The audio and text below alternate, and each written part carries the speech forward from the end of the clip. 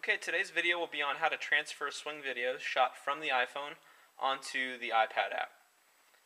Currently the iPad does not have a camera built in, and so the best way to get a swing that's shot from the iPhone app to the iPad is to use your V1 locker.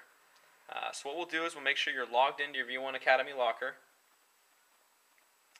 Go ahead and grab one of your stored swings shot from the phone. So I've got a test swing for us.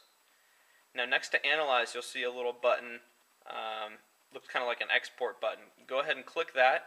You've got a couple different options. In this case, we would like to upload to Locker.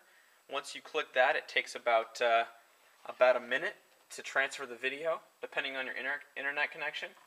And what it'll do, then we'll pull up the iPad app and I'll show you.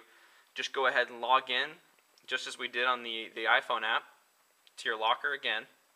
And you'll see right there at the top is that test swing that we just transferred over. So you'll be able to pull that down, hit Analyze,